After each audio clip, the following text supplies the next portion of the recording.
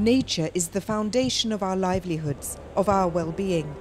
The air we breathe, the water we drink, and the food we eat are essentials to life. They make up our precious ecosystems and rich biodiversity.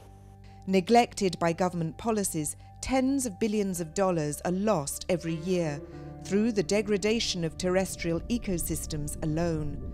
And it's projected that fish stocks will totally collapse by 2050 due to overfishing. When all the indicators tell us that biodiversity is in trouble, but we continue to take it for granted, the question is, how do we make the change happen? And how do we conserve biodiversity to secure our future and the future of our children?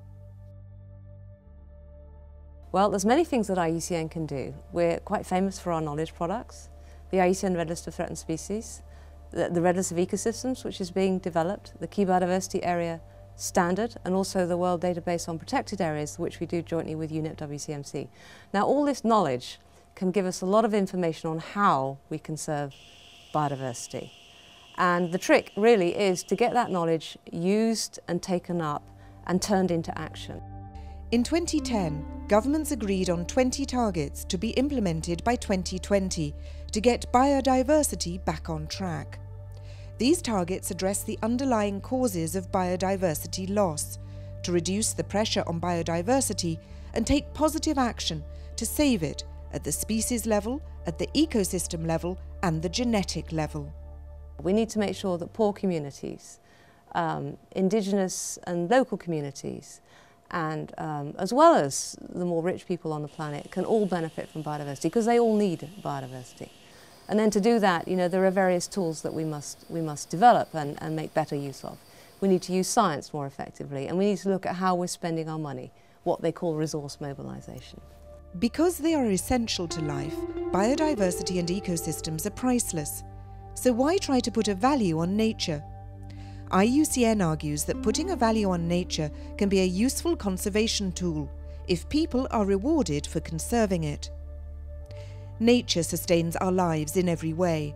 It's a very tangible and concrete resource provider. Therefore, it's logical to include the value of these services provided by nature in our economies, to make leaders understand they've not only a value, but also a price. So if you place a value on a forest, for instance, and the fresh water that it can provide downstream to a city that's using it, and there are many examples of that around the world, then the people who are managing that forest and in effect keeping that water clean and okay for the people to drink ought to be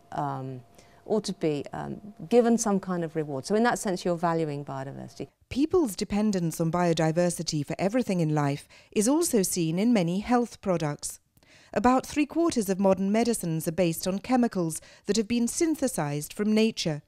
Many new ones are being found all the time. There's a plant called the cinchona plant, which is better known as quinine, which is the stuff we find in gin and tonic.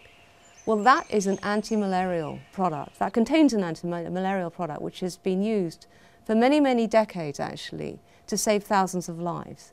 Now, however, it's lost its potency, so we need to go back to the wild to again look for the right chemicals in that plant that will rejuvenate this drug and make it more effective again to treat malaria.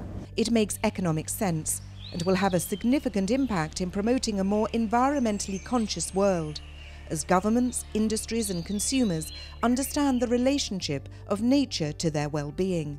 Biodiversity works at 3 levels, if you like. It contains species, genes and ecosystems, and all these 3 elements work in an interconnected and as yet not fully understood way. So we have to work in IUCN at all these 3 levels. We have to conserve ecosystems, and we have to avoid damage to ecosystems. We have to conserve species, and here the IUCN Red List of Threatened Species is particularly relevant, but we also have to carry out action to conserve the species we've identified as needing that action. I think the strength of the IUCN World Conservation Congress is that it's a place where many, many stakeholders who really care about the conservation of nature can work with many others who don't quite get it yet and really understand why we need to do it, but perhaps even more importantly for the Congress, the how. IUCN is intent on seeing economics become an integral part on conservation and assist businesses to value nature. Now, more generally, what business really does require is regulations at the national and perhaps sometimes the international level to allow them to operate on a level playing field. So I think that's one thing we need to be working with and understanding more. And again, the Congress is a great place where business can come together and talk with, you know, the traditional conservation community and try and get more on the same page about how they can help. If some of the leaders take a leadership role, I think some of the other smaller businesses can get behind that. Carbon credits are today the most widespread value payments. Several governments and businesses are funding the conservation of forest and carbon sequester ecosystems to reduce emissions from deforestation and forest degradation. Red. We should keep in mind the huge role that forests play in climate change by mopping up carbon or carbon sequestration. So nature plus life, I mean, life is nature, and we concentrate very much on, say, the economic values of nature, but we've got to remember that life sustains us in many other ways as well, in terms of our spiritual lives, in terms of our actual health and well-being.